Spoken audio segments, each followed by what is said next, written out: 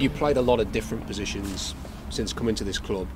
Having sort of gone back into midfield predominantly at the start of this year, just how comfortable do you feel within this system now and within this group sort of playing in that role? Yeah, playing in a 4-4-2, obviously I'm not going as a centre-half, centre-mid, centre-half, so it's been really nice for me to know that I'm playing centre-midfield. The gaffer doesn't see as a centre-half. There's a lot of competition in there, a lot of really good players as well. Everyone's fighting for a place, but we've also got backing of each other as well.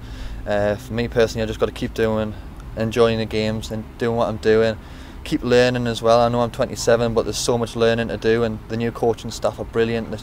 They're teaching me so many good things and how to do things. Just got to keep showing the enthusiasm, working to my strengths, and enjoying the football as well. There seems like a lot of focus on positivity within this coaching team. How important is it, and how much have they stressed that to you guys? Yeah, I think positivity, encouragement, enjoying doing what you do every day, enjoying it. You don't come to work to not enjoy it, and I think that's the main thing that we're learning at the moment, is to come in and really look forward to a Saturday game. Don't be on edge, don't be negative about anything we do, be positive. And we're going out there at the moment and everyone's really positive. The fans are positive, and the gaffer and all these staff as well are positive.